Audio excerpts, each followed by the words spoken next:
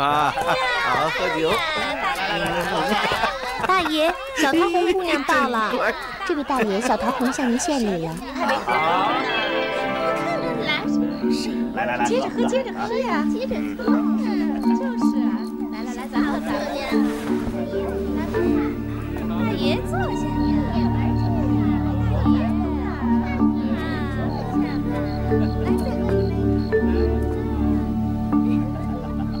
好，你也喝。漂亮。好，过来陪我坐。来，过来坐。哎呀，这么好啊！为什么有这么好的姑娘不早带过来？这已经是很早了，大爷。小桃红姑娘今天第一天陪客，就给您送过来了。真的吗？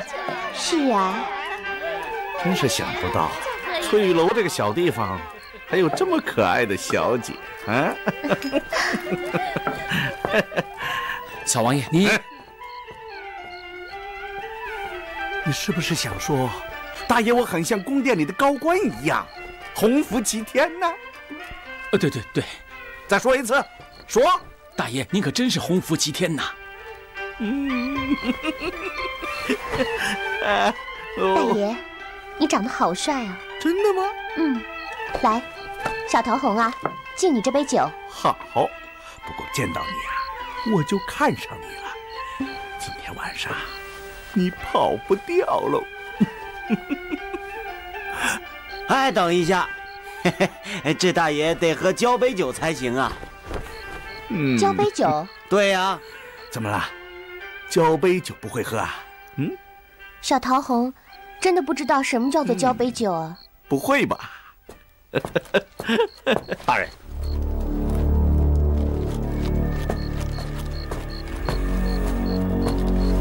什么消息？大人，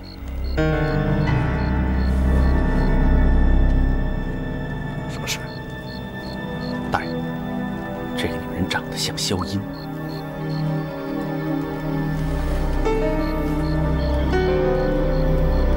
大爷，你怎么了？啊，没事。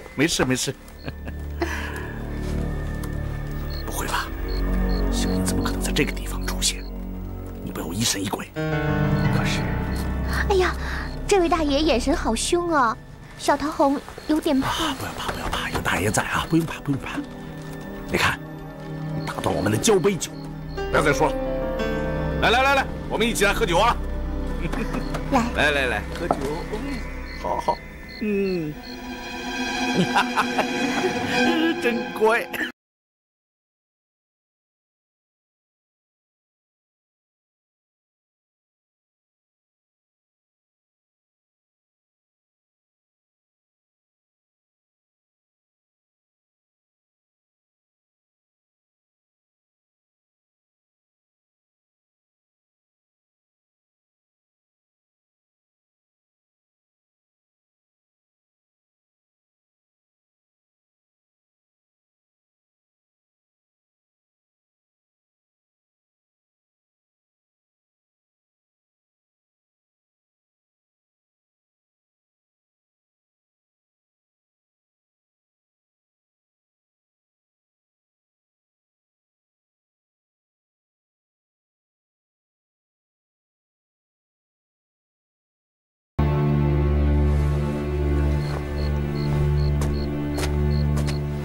快起来吧！今天真是有点奇怪，来了一个叫萧音的姑娘，她刚刚到，随着几个匈奴人就到了。哎呀，她还说她是什么大月支的郡主，这事奇怪了。你说赵大娘为什么要把她带到这里来呢？这个我刚才听巧月说过了。既然是大月支的郡主，怎么会流落长安街头呢？是啊，我也觉得很奇怪。可是我再去问他，他又不肯讲，我也不好强求。我想，我们早晚会知道的。现在呢，他是不是和那些匈奴人在一起？是啊，而且还是他主动要陪他们的。他这样一个郡主，却要主动陪匈奴人，你不觉得有点奇怪吗？是有点奇怪，可是不要说了，还是费点心思，查明他的真实身份才是重要的。他若真的是大月支的郡主，与匈奴为敌，我们自然会尽力帮助他的。但是若有别的目的，干涉到我们自己的事情，那就不必客气。是，可是我觉得这姑娘跟匈奴人有仇似的。开始的时候，她不是很愿意陪他们，可发现他们是匈奴人，便主动要求去陪他们，还说有什么事情要问他们。你好糊涂啊！既然知道他要去问他们的事情，怎么还让他去陪他们呢？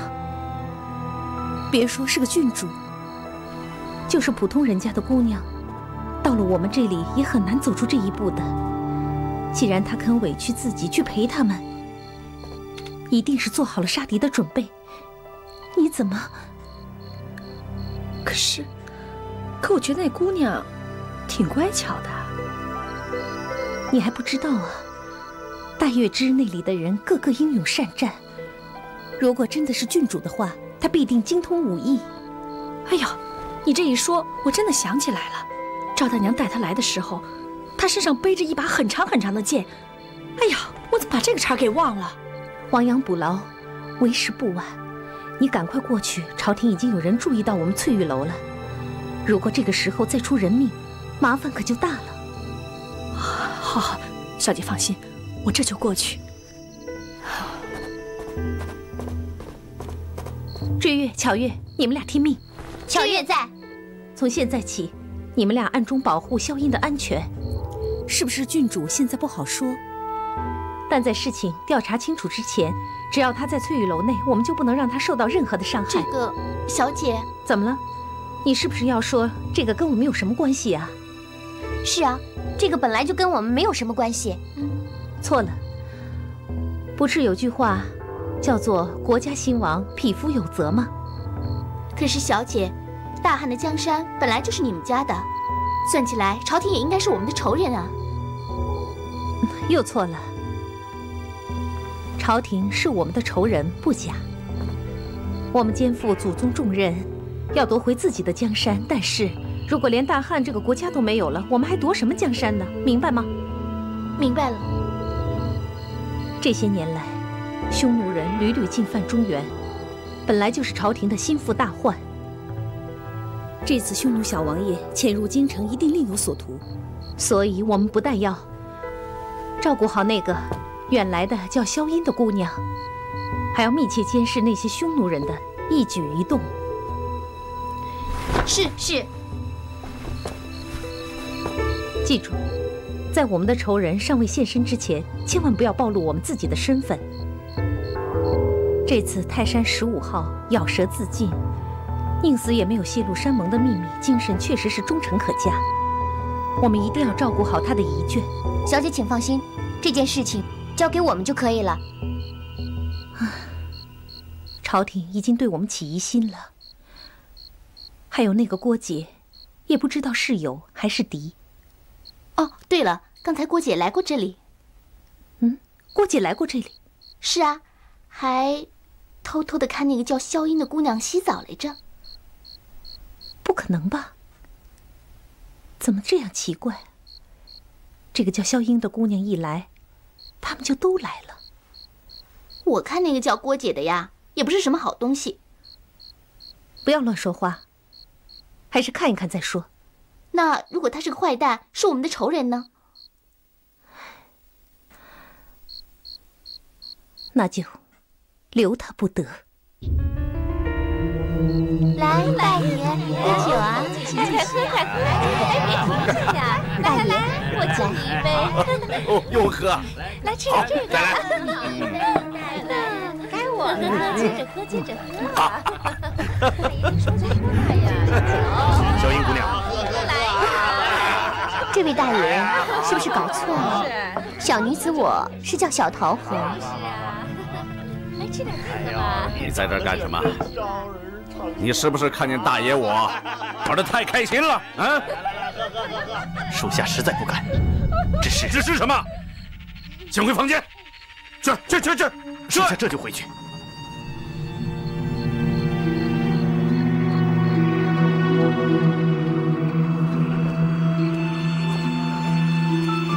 扫兴！大爷，你好威风啊！刚才真是实在了不起呀！我佩服你。来，我敬你酒。啊，好，我喝。喝一杯吧。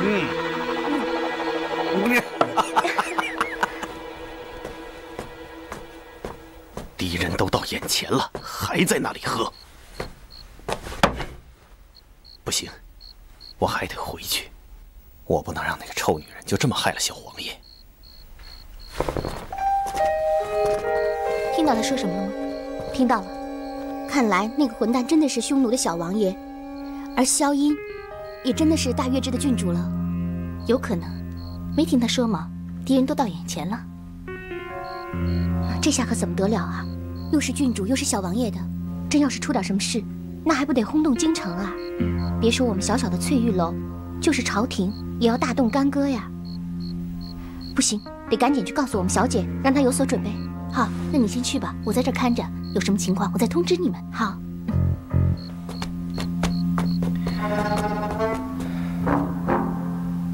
不过来。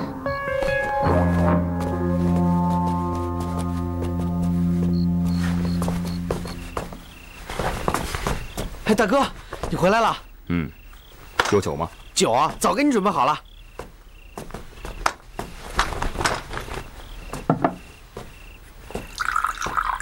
大哥，怎么样？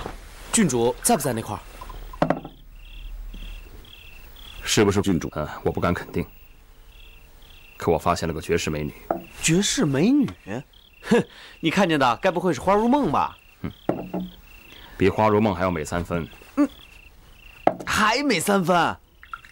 哇，这太刺激了！哎，快说说，你是怎么看见的？洗澡的时候。什么？洗澡的时候？你不会是开玩笑吧？开什么玩笑啊！就是洗澡的时候。那你跟那大美女说话了吗？还说话呢！咱们成天在江湖上喊着抓淫贼，抓淫贼。哼，现在倒好，你大哥连话都没说上，就变成淫贼了。大哥，你要是淫贼的话，这世上就没有淫贼了。哎，要不这样，咱们把他给抢回来怎么样？抢回来干嘛？抢回来，如果他是郡主的话，就把他交给皇上；如果他不是郡主的话，就把他留给大哥当老婆。真是胡闹！怎么，你害怕了？要论起打架的话，那我得当前锋啊。我看这架呀是打不起来了。为什么？你根本就不是他的对手。不可能啊！哎，我要不是他的对手的话，还有大哥呢嘛。我也未必是他对手。我才不信呢！在这世上，有谁的功夫能比大哥你还强？人外有人，天外有天嘛。即便是这样的话，你也不会输给一个女人吧？依我看，这位姑娘不是一般的女人。哦，照这样说的话，大哥你一定是一见钟情了。胡说什么呢？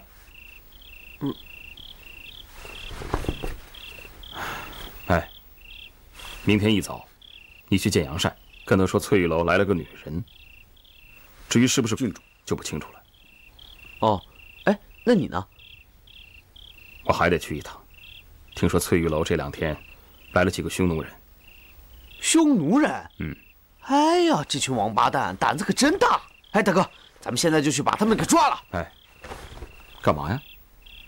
睡觉。哦，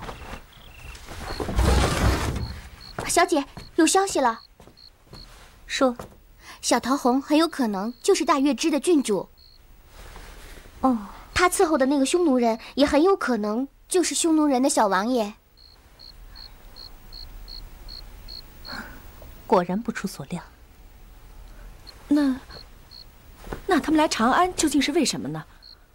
如果说是一般的恩恩怨怨，在西域解决就可以了，为什么要跑到长安来呢？哎，我真是不明白了。这就是我们目前要弄明白的问题。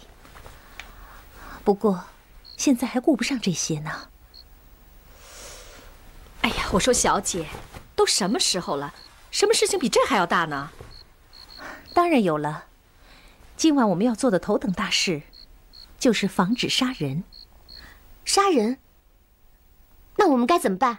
这个你和追月就不用管了，还是花大姐你去密切监视萧音和小王爷。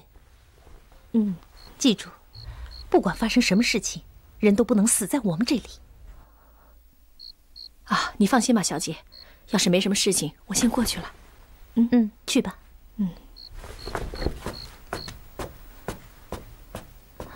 好戏终于开始了。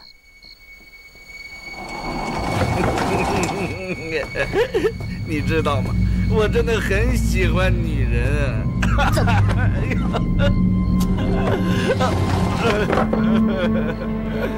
小桃红啊，我的宝贝啊，你快过来让大爷抱一下，我真的快等不及了。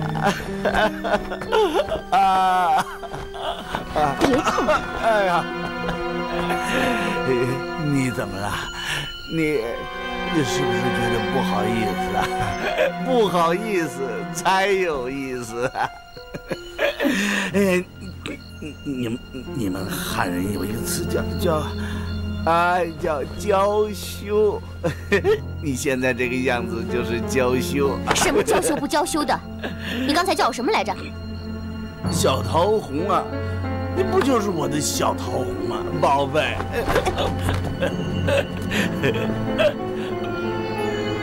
放心吧，宝贝，我今天晚上会满足你的。你是谁？我不是大爷你的小桃红，你的小宝贝儿吗？你不是小桃红。你现在才知道我不是小桃红，你不觉得太晚了吗？你现在知道我是谁了吧？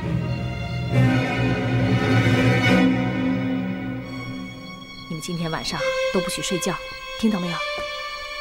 还有，密切注视这边，还有那边，有什么事情马上给我禀报。是，快去，走。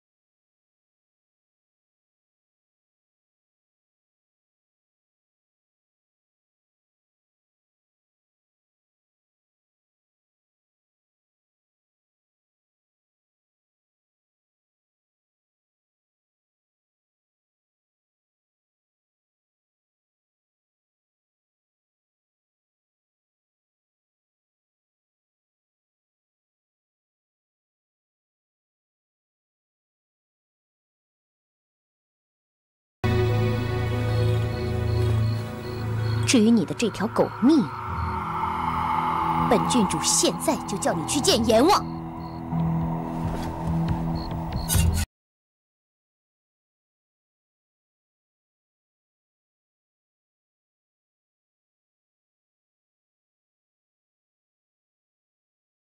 快笑！小桃红，你可不能在这儿杀人呐！这可是我们做生意的地方啊！你千万不要在这儿动手，不能在这儿杀人呐！你看在大姐收留你的份儿上，你也不能在这儿杀人呐！快把东西收起来。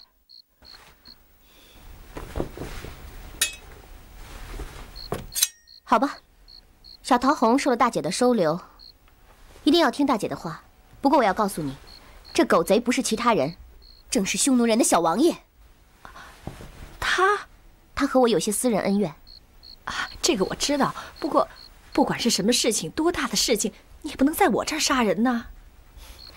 既然大姐说话了，那我就饶了他这条狗命，让他再多活2天。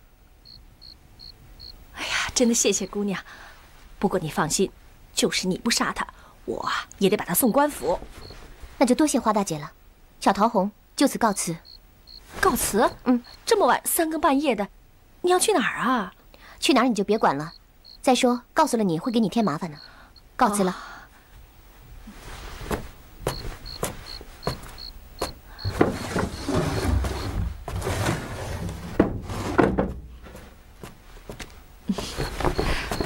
我说，这位大爷，你看，我刚才这么一说呢，也是为了救你一命。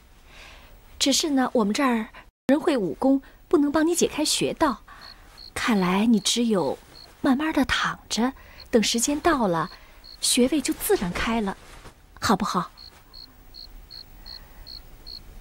那我就替大爷您把门关好，等您活动自如了，您就赶快走人吧。如果说啊，官府真的来人了，那我们可就真的没什么好办法了。我先走了。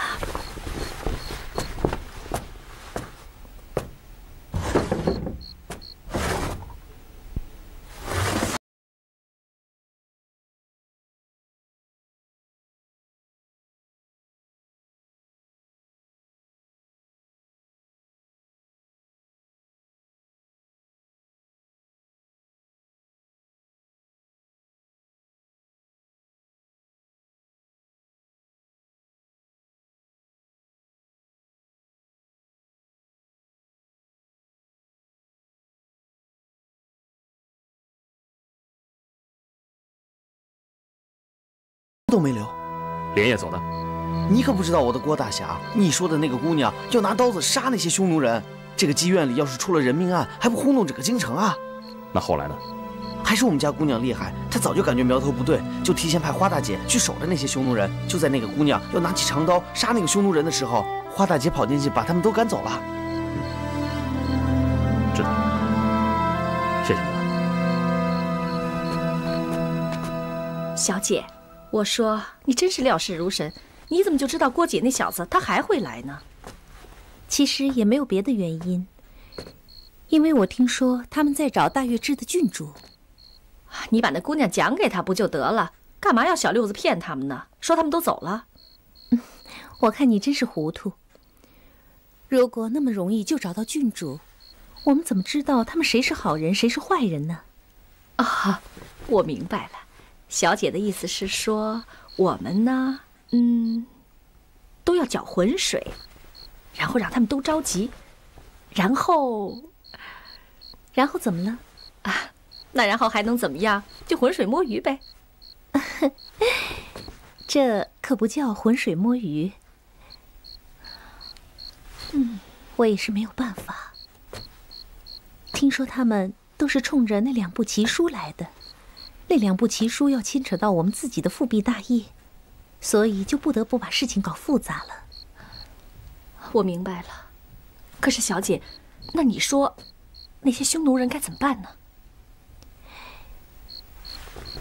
匈奴人不是问题，天一亮他们自然就会走人的，只是不要让他们走丢了，得让人看着看他们是不是在找那部奇书。如果能从他们身上得到线索，我们也就不必大动干戈了。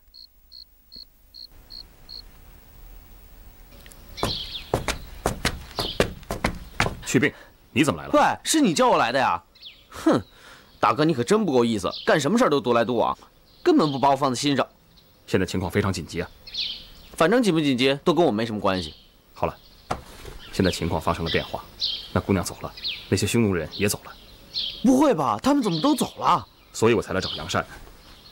我可以肯定的是，那个姑娘就是大月支郡主。哎，等等，你怎么知道她就是大月支的郡主啊？你想，她假扮妓女，要杀那匈奴人的首领。哦，明白了，那个匈奴人就是他们的小王爷达汉。明白就好，走吧。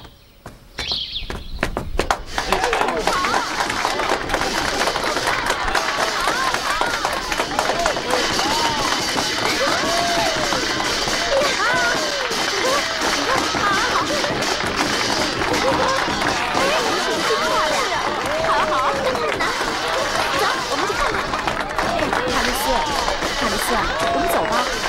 还是找郡主去吧。好吧。安城这么大，人这么多，眼睛都看花了，怎么找啊？往人多的地方找。我想，郡主一定在人多的地方。好，走。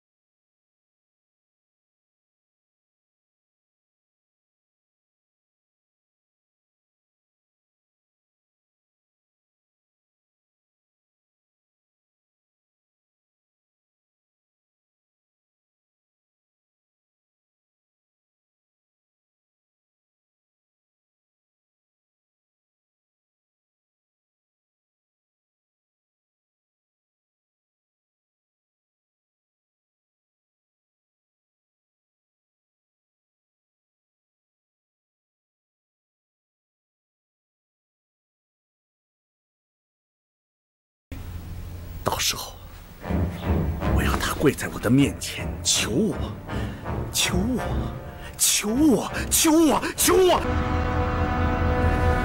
马上去，帮我找到小音，我要约见他。约他来见你，小王爷。那女人，她怎么会来呢？现在你指在他手上，他肯定很想知道里面的秘密。可是她是一个大月支的姑娘，她怎么能够看得懂我匈奴文呢？明白了吧？明白。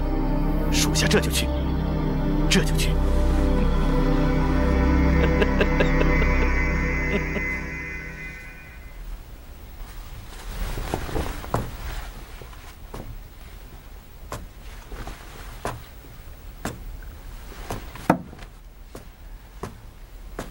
皇上，您歇会儿吧，该用膳了。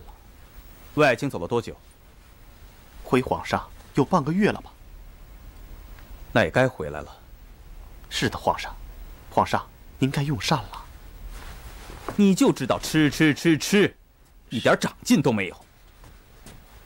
启禀皇上，卫青将军回来了。哦，快传他进来。是，朕正牵挂他呢。宣卫青觐见。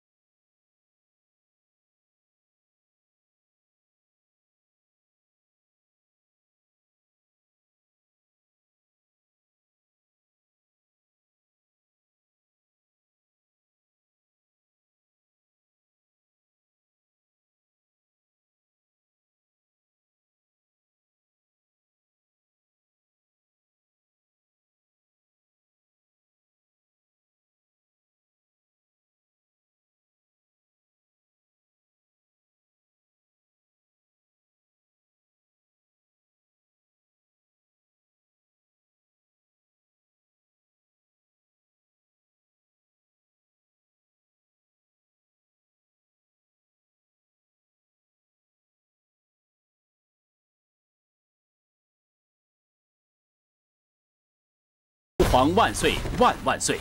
快快请起。谢皇上。杨爱卿，朕刚和魏爱卿说起，我们和大月支结为同盟了。哦，对了，你找到大月支的郡主萧音了吗？回皇上，找到了。好，那太好了，赶快召进宫里，朕要好好的款待。回皇上，又被他跑了。跑了？那和没找到有什么区别？回皇上，有区别。微臣去翠雨楼抓萧音郡主的时候，发现另外一个人也去了翠玉楼。这个人就是匈奴人的小王爷达汉。啊？怎么，达汉跑到京城来干什么？接着说。事情是这样的，萧音郡主发现达汉也去了翠玉楼，就假扮妓女，意图行刺。这件事情后来被花大姐发现了，花大姐就把他们一一赶出了妓院。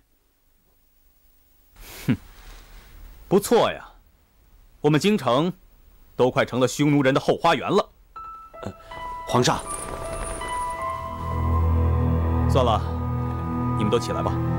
谢皇上。朕不怪你们，都是朕无能。杨善，回皇上，臣在。你是朕的京城都尉，朕限你3日之内找到萧音郡主，还有，查明匈奴人混入京城的目的。回皇上，臣已查明，匈奴人是尾随大月支郡主萧音而来的。他们想杀了萧音郡主，嫁祸我们大汉，以此来破坏我们大汉与大月支的结盟。回皇上，微臣以为还有个最重要的目的。什么目的？他们也是为那2部奇书而来的。又是为了奇书？爱卿，朕不是已经让你去找奇书的下落了吗？微臣已经查过了，而且微臣已经让郭姐在江湖上也查了，可至今为止，郭姐没有确切的消息。这就奇怪了，我们这儿是怎么找也找不到，而他们又是为了奇书而来。先不管这些，当务之急，先找到萧音郡主再说。是。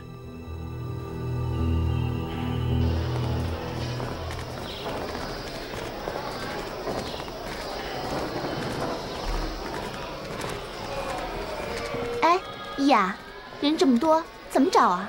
不知道啊。哎，依雅，你这是在……我想起来了，我们不用找就可以见到郡主了。怎么可以见到郡主？我们分手之前，郡主不是交代过吗？万一走散了，千万不要着急，先找客栈住下，她自然会来找我们的。哎，对，2位姑娘，你们是找人吗？找又怎样？不找又如何？2位姑娘，我昨天啊看见和你们穿的一样的姑娘，长得很漂亮。她呀跟我说是同伴走散了，我还以为啊你们是找她呢。真的吗？她是我们家小姐。她现在在哪儿？我们找的就是她。哦，你们家小姐啊，好可怜呐！说什么钱包被扒手扒走了，身上1文钱都没有。幸好啊，遇到了我这个好心人，我已经啊把她带到了管吃管住的地方去了。真的吗？那带我们去找她吧。我们已经好几天没见面了。走啊！大娘，你没骗我们吧？哎呦，你看我都这么大年纪了，还能骗你们小姑娘啊？放心吧，我这就带你们去，一会儿就到。等到了，见了你们家小姐，你们啊就不会说我是个骗子啦。好，你带路。真要见到我们家小姐，我们会重重谢你的。还等个什么呀？我们走吧。好，走吧，走吧。姑娘啊，你们就放心吧，一会儿啊就见到你们家小姐了。太好了，跟我走，没问题的。大哥，我看那个女的应该有问题。跟着他。一会儿就到了，等到了那儿啊，你们就见到那个姑娘了。你们跟我走吧。哎，掌柜的，请问你有没有看到2个穿着很像西域人的姑娘？西域？西域是什么地方？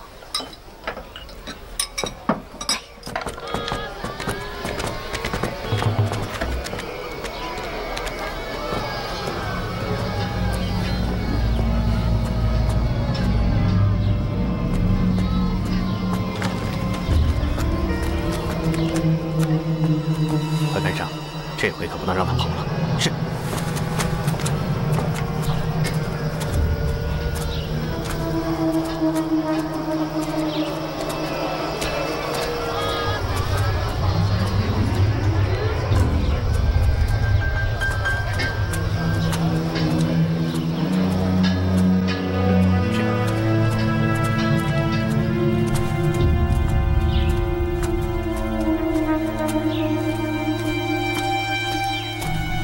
姑娘，请留步。哼，早就知道你们会送上门来。来吧。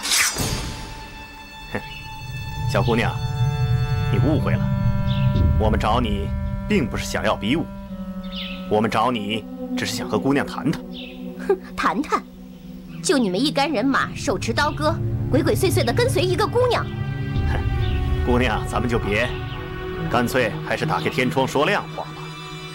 既然姑娘已经拿到了我们大王的密旨，也知道了密旨的秘密，那我们小王爷也向华干戈为玉帛，想与姑娘见面，依照我们的密旨行事。依照你们的密旨行事？对呀，密旨上不都说得很清楚了吗？怎么，姑娘还不知道密旨什么内容吗？你是想说我看不懂匈奴文，就看不懂你们的密旨了是吗？我告诉你，这长安城里啊，懂匈奴文的人多的是。就算我看不懂，我不会找个人来翻译啊。姑娘，你误会了，我们不是这个意思。我们小王爷只想见见姑娘，以及共见我们西域人的伟业。哼，好啊。如果真有诚意的话，不如我们先谈谈你们的伟业指的是什么。如果本郡主觉得可行的话，那就不进皇宫见大汉国的汉武大帝了。但是如果骗人的话，哼，那就对不起了。本郡主可没什么时间跟你们在这儿啰嗦。姑娘，小声点，此事可不能到处张扬啊。姑娘如果有意，就跟我们一起回去。我们小王爷可是一片诚心，一定要见见姑娘。上次在翠玉楼的时候，不是也只有我们2个人吗？我怎么没有听到他要跟我谈谈双方结盟、共建伟业的事情呢？当时我们小王爷并不知道您就是大月支的郡主啊。哦，那他现在知道了吗？知道了，所以我们小王爷才诚心诚意地来邀请姑娘今晚在城外的骊山见面。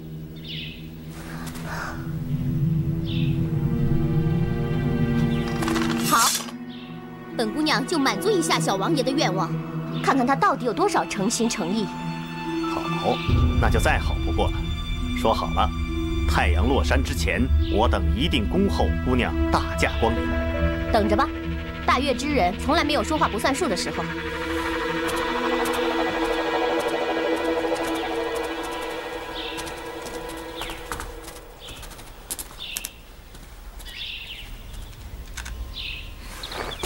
大娘，你是说我们家小姐已经走了？是真的吗？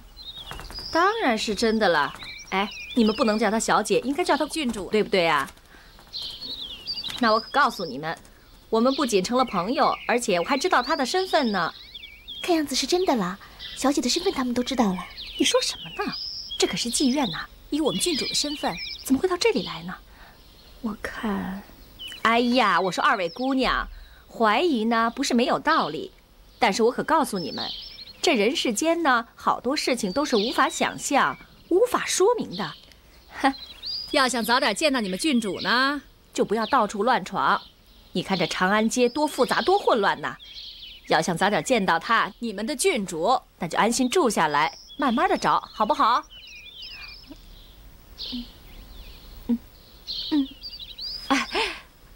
来，快过来，带2位姑娘去沐浴更衣，好好照顾，不能怠慢啊！是，来，走吧。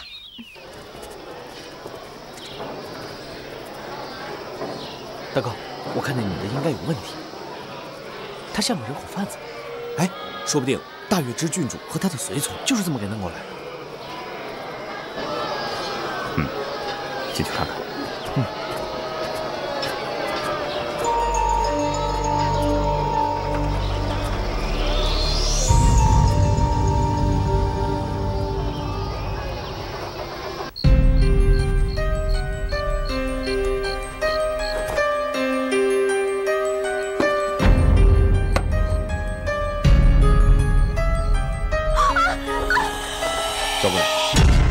你这个大淫贼！